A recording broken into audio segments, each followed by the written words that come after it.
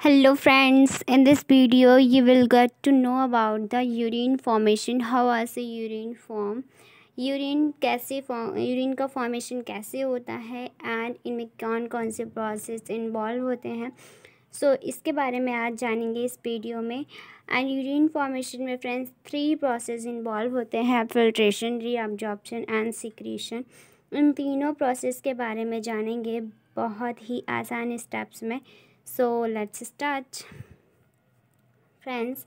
Urine formation involve 3 process. Urine formation जो होता है उसमें 3 प्रोसेस इन्वॉल्व होते हैं, filtration, reabsorption and secretion. Friends, ultra filtration होता है उससे बोलते हैं filtration under pressure. It is a passive process. Ultra filtration के अंदर होने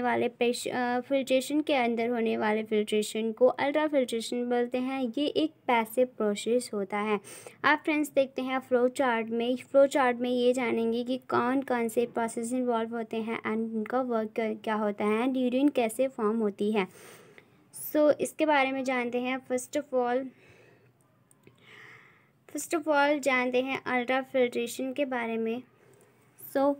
अल्ट्रा फिल्ट्रेशन के बारे में देखते हैं फ्रेंड्स। जो रीनल ट्यूब्यूल होते हैं, रीनल ट्यूब्यूल के थ्रू क्या होता है, रीनल ट्यूब्यूल से जो एफरेंट आर्टियोल से ब्लड जो होता है वो एफरेंट में ग्लोमेरुलस में आता है। एफरेंट आर्टियोल के थ्रू ब्लड ग्लोमेरुलस में आता है एंड यहाँ पे फ्रेंड्स जो ग्लोमेरुलस में एक GHP प्रेशर होता है। GHP प्रेशर होता है जो कि 55 mm/Hg से लगता है। GHP means glomerular hydrostatic pressure. ये 55 mm/Hg से ये प्रेशर लगता है एंड देन इस प्रेशर को लगने के बाद क्या होता है, ये प्रेशर लगता है और ब्लड जो होता है वो आगे की तरफ फिल्ट्रेशन के लिए फ्लो करता है। देन फ्रेंड्स एक BCOP प्रेशर लगता है 30 mm/Hg की रेंज से ये प्रेशर लगता है। इस प्रेशर के थ्रू क्या होता है, फिल्ट्रेशन होता है। ग्लोमेरुलस में फिल्ट्रेशन इस प्रेशर के थ्रू होता है।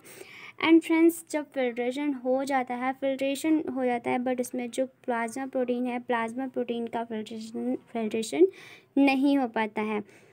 देन जो प्लाज्मा प्रोटीन का फिल्ट्रेशन नहीं हो पाता है वो ग्लोमेरुलस कैप्सुलर में स्पेस हो जाते हैं। Here you can see glomerulus capsular space. यहाँ पे जिस प्लाज्मा प्रोटीन का फिल्ट्रेशन नहीं हो पाता है वो यहाँ पे जाके एक्युमुलेट हो जाते हैं फ्रेंड्स। फिर एक प्रेशर लगता है CHP प्रेशर लगता है friends, CHP। CHP pressure friends जो होता है वो 15 mm/Hg की रेंज से लगता है। CHP pressure means capsular hydrostatic pressure लगता है 15 mm/Hg की रेंज से, जिससे जो फिल्ट्रेशन निकल के आता है। CHP के प्रेशर लगने के बाद फिल्ट्रेशन होता है एंड जो फिल्ट्रेशन निकल के आता है उस फिल्ट्रेशन को फ्रेंड्स कहते हैं डीप्रोटोनाइज्ड प्लाज्मा या प्राइमरी यूरिन भी कहते हैं। फ्रेंड्स ये जो फिल्ट्रेशन निकल के आता है इसमें प्लाज्मा प्रोटीन प्रेजेंट नहीं होता है। फ्रेंड्स जो नेक्स्ट हमारा आ जाता है, हम लोगों ने देखा अल्ट्रा फिल्ट्रेशन, बट अब नेक्स्ट देखते हैं जो इन्वॉल्व होता है यूरिन फॉर्मेशन के जो सेकंड स्टेप है, सिलेक्टिव रीअब्जॉर्प्शन। इसके बारे में जानते हैं। सिलेक्टिव रीअब्जॉर्प्शन जो फ्रेंड्स होता है ये 2 टाइप का होता है, active and passive. Selective reabsorption 2 type का होता है, एक्टिव एंड पैसिव। फ्रेंड्स जो एक्टिव फेज़ में क्या होता है, एक्टिव फेज़ में जो ग्लूकोज है, amino acids, potassium, calcium, vitamin C, इनका एब्जॉर्प्शन होता है। एंड पैसिव प्रोसेस में 80% water and urea and calcium इसका एब्जॉर्प्शन होता है पैसिव फेज़ में। फ्रेंड्स अब नेक्स्ट आ जाता है हमारा लूप ऑफ हैंडल। फ्रेंड्स जो लूप ऑफ हैंडल है इस पर हम इस पोर्शन को देखेंगे, इस पोर्शन के बारे में समझेंगे, लूप ऑफ हैंडल के बारे में। लूप ऑफ हैंडल ये 2 कॉलम्स होते हैं। लूप ऑफ हैंडल में 2 कॉलम्स होते हैं, ascending column and descending column. Ascending column में sodium and chloride. Ascending column में फ्रेंड्स जो होता है सोडियम एंड क्लोराइड का एब्जॉर्प्शन होता है। सोडियम एंड क्लोराइड का अब्जॉर्प्शन होता है असेंडिंग कॉलम में, इसमें ओनली सॉल्ट का एब्जॉर्प्शन होता है। एंड फ्रेंड्स जो सॉल्ट का एब्जॉर्प्शन होता है वो परमेएबल होता है। फ्रेंड्स जो डिसेंडिंग कॉलम है, डिसेंडिंग कॉलम में potassium and sodium. Descending column में फ्रेंड्स क्या होता है, potassium and water and sodium का एब्जॉर्प्शन होता है, जिसमें यूरिन हाइड्रोस्टैटिक होती है। और जो ट्यूबुलर सिक्रीशन, इसके बाद फ्रेंड्स लूप ऑफ हैंडल देख लिया, अब हम लोग देखेंगे ट्यूबुलर सिक्रीशन के बारे में। सो ट्यूबुलर सिक्रीशन के बारे में जानते हैं। देन जो ट्यूबुलर सिक्रीशन होता है ये प्रोसेस एक्टिवली होता है। इस प्रोसेस में हार्मोन्स की नीड होती है।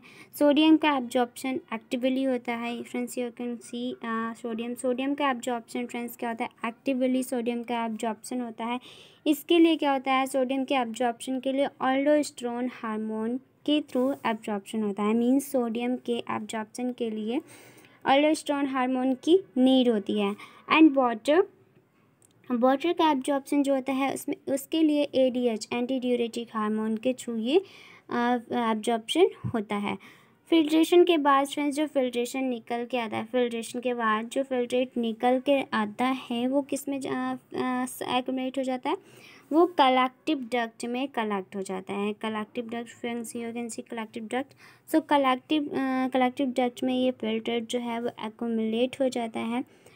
एंड जो बेस्ट प्रोडक्ट होते हैं जो फिल्ट्रेट नहीं हो पाते हैं वो वेस्टिबुलर कलेक्टिव डक्ट में जाकर के वेस्टिबुलर कलेक्टिव कैपिलरीज में जाके एक्युमुलेट हो जाते हैं। आफ्टर दैट यूरेथ्रा के थ्रू पास आउट हो जाती है यूरिन। सो फ्रेंड्स इस टाइप से हम लोगों ने देखा लूप ऑफ हैंडल एंड ये पूरा प्रोसेस देखा, पूरा फ्लो चार्ट देखा, यूरिन कैसे फॉर्म होती है।